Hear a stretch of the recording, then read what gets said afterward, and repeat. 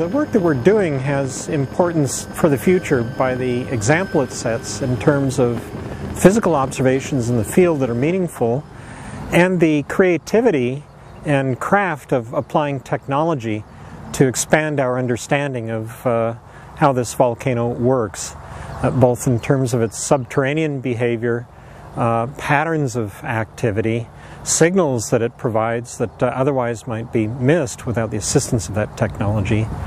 and so on. In the future there'll be new technologies. There'll still be a need for basic physical observation, however, to correlate with what our